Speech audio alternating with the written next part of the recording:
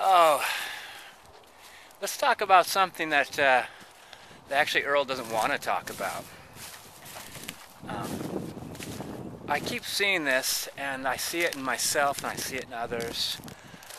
Someone has a goal, something that they want in their life, or they're working towards something, and it involves, a certain amount of risk and hard work, and upping your game. And while they're doing that, I witness what could only be them sowing the seeds of failure.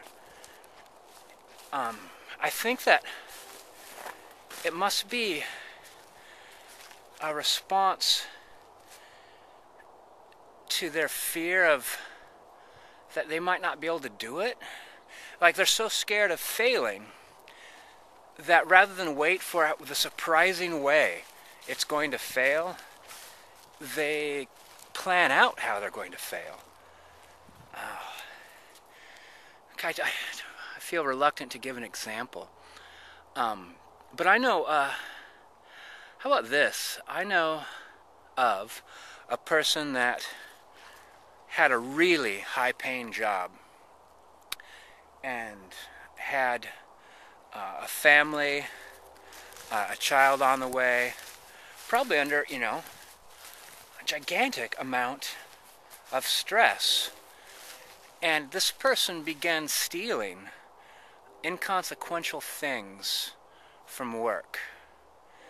And then the stealing got to an extent where you just couldn't hide it at all. And I laughed, but this person behaved in a way that you could not help but get caught, and thus losing your job.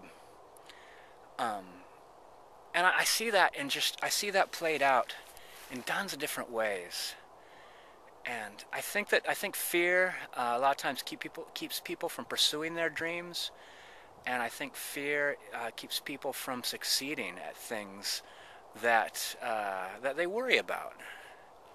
I think that it's something that, maybe they don't acknowledge it. I think fear is something to be acknowledged, and thus if you have acknowledged it, you're aware of it, and being aware of it removes some of its power.